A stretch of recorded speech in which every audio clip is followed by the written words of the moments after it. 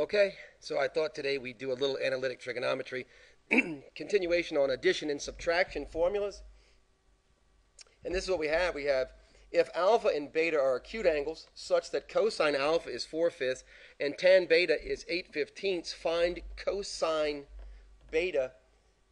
Here's, what I think I'm going to start with some geometry, I think. So I'm going to make two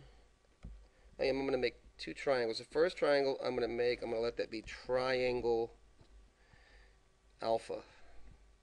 And what we know about alpha is that its cosine value is this. And remember from geometry, the cosine of theta, this is way back, isn't it, is adjacent over hypotenuse. So we have adjacent is 4 here, don't we? And hypotenuse is 5 here.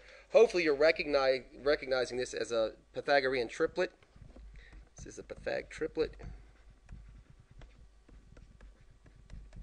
And that should help us.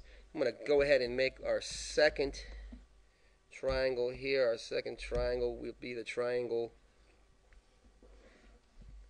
Make a right triangle out of this. And it says tan. Well, we know from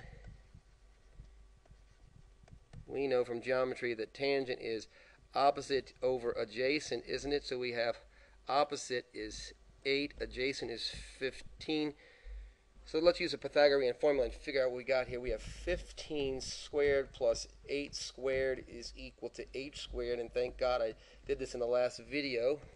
So this does work out to be, all this added together is 289.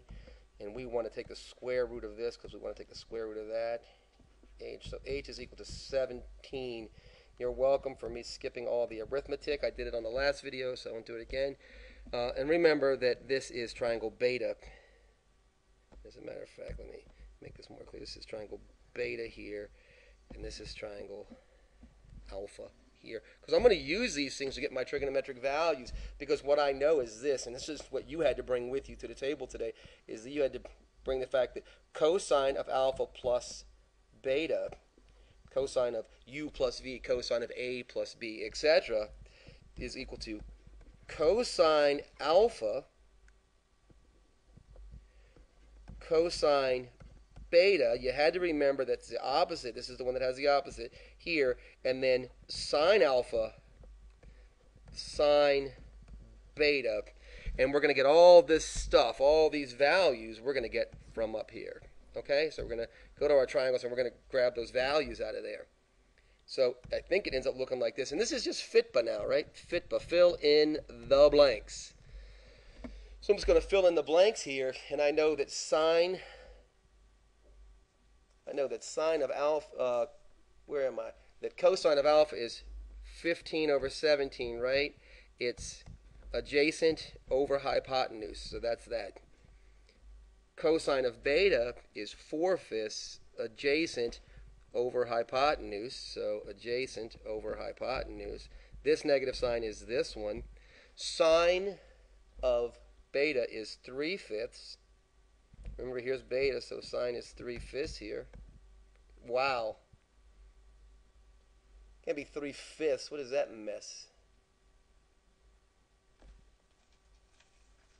What'd he do? What'd he do? What'd he do? Hold on, I got this in my notes. All right, I have to do this off the cuff because I screwed it up. Right? This is right.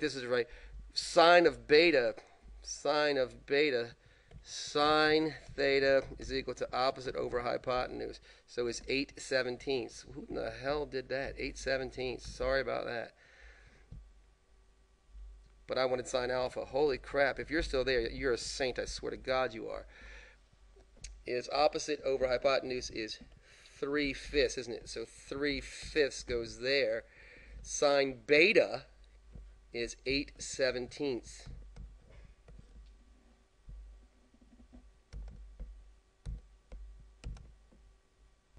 Okay, I just want to make sure I hadn't screwed up. All right, we're still good. We're still money in the bank, I think. So this goes to 60 over 85. This goes to 24 over 85. for a total of 36/85. Man, I try not to do too much of the work in advance because I don't want it to seem like it's just that easy, because this is pretty difficult stuff.